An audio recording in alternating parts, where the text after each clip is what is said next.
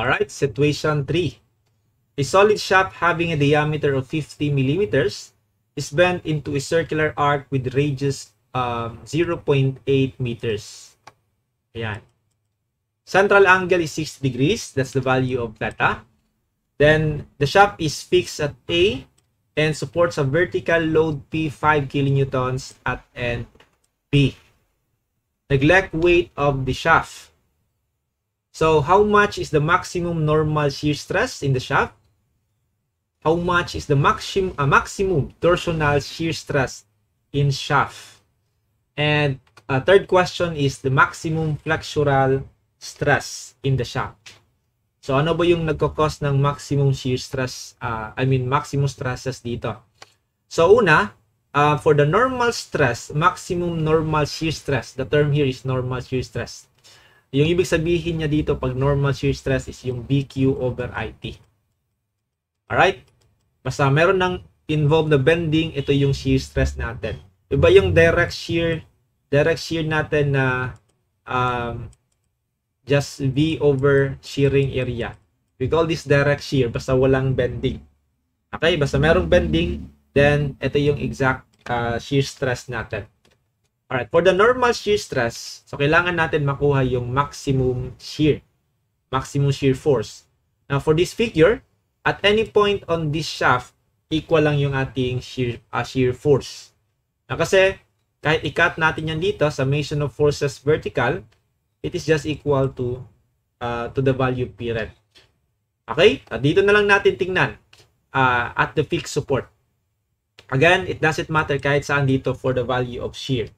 So, at that cross-section, of course, circular yung section natin. Diameter, by the way, is 50 millimeters. So, by action-reaction, dito yung ating maximum shear. Yung shear force natin. Yeah?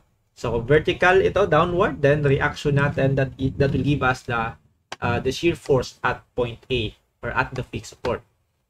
Okay? So, ito yung magagamit natin for the normal shear stress. Now, for the torsional shear stress naman, maximum torsional shear stress. So, yung maximum torsion natin will happen at the fixed support. Okay? So, ito yung ating axis, no? Torsional axis of this cross-section. So, pag sinabing torsional shear stress, then it is caused by a torsional moment. And the torsional moment is parallel to the cross-section. Ito yung ating torsional moment. Meron kang P dito, it is eccentric about its centroid. Ito yung distance niya. So, yung reaction torsion dito will be like this. Kasi yung maidudulot nito about this axis is ito. So, reaction yan at the fixed support. Torsion. Action-reaction. So, ito yung magagamit natin for the torsional shear stress. And for the maximum flexural shear stress naman, it will involve moment. Bending moment this time. Ano yung kaibahan ng bending moment and torsional moment? Yung torsional moment natin, the moment is parallel to the cross-section. While the bending moment, the moment is perpendicular to the cross-section. And ito yung bending axis of this cross-section at the fixed support. So, dito yung moment natin, moment reaction. Bakit sa fixed support, sir? Kasi, mas mahaba yung distance natin from the point of the application of the load, then mas malaki yung moment. So, magiging maximum yung ating torsional moment and bending moment natin. Okay? So, let's start with calculating the value of B. So, there's no problem with that. Summation of forces vertical equal to 0. So, yung shear force at the fix is just equal to the load P. And that is 5 kilonewtons. It is given on the problem. So, maximum normal shear stress, again, yung ibig niyang sabihin dyan, is VQ/IT.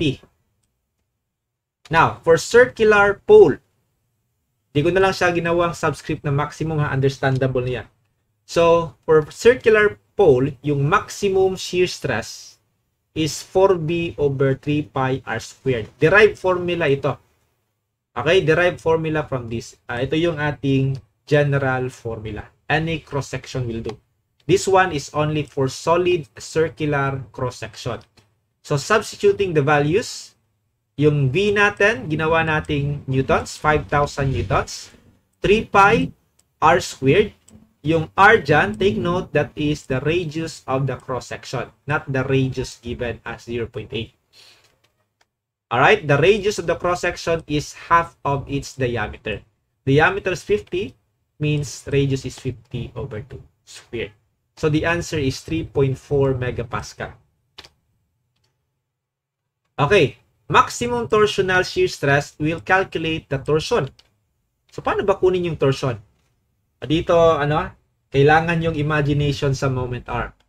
Yung moment arm lang yung magiging problema dito pag hindi mo siya ma-imagine ng tama.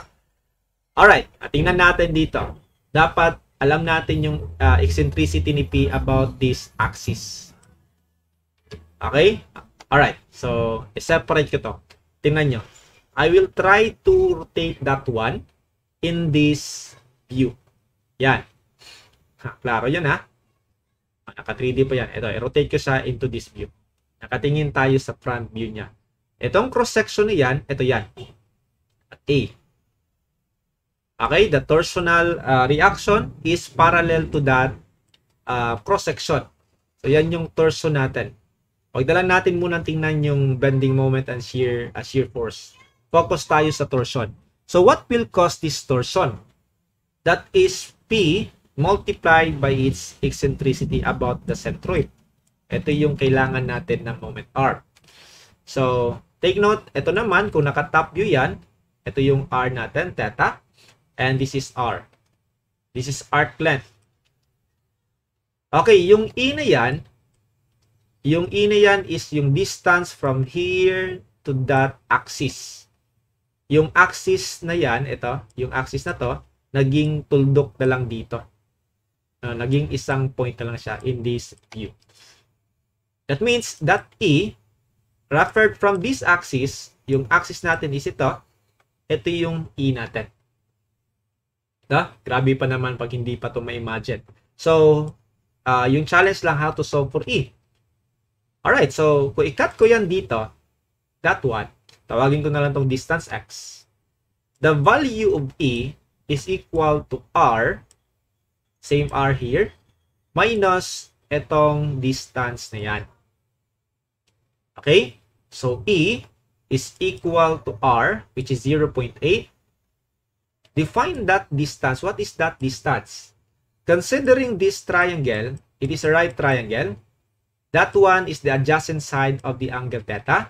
That means this part here is R cosine of theta. So, i-subtract natin yan dito sa R. That will give us the E. Again, R 0.8. This one is R cosine theta. Tinanggal natin yan. Kuha natin yung eccentricity. So, you have here 0.4 meters. So, we can now define the torsion. The torsion is equal to P times E. The torsional moment. So, P natin is 5 kilonewtons, E 0.4 meters. You will have here 2 kilonewton meters. And the maximum torsional shear stress, tawagin ko na lang FBT. Ito yung formula for circular section. TR over J. So, derived formula ito. Again, for circular cross-section, 16T pi d cube. Solid ha? Solid cross-section. Pag hollow na siya, it is different. Okay, yung torsional moment, gawin natin Newton millimeters times 10 raised to 6 divided by pi times diameter of the shaft, which is 50, then raised to 3. The answer is 81.5 megapascal. Okay, pangatlong tanong is yung moment. Magkakos ng flexural stress is yung bending moment. So, paano naman natin kunin yung bending moment? What is the moment arm? Take note, its moment arm from this axis is ito. Yan. Okay. I-rotate ko tong ating view na yan in this side. Okay. Again, i-rotate ko yan ha. Ito. Yan.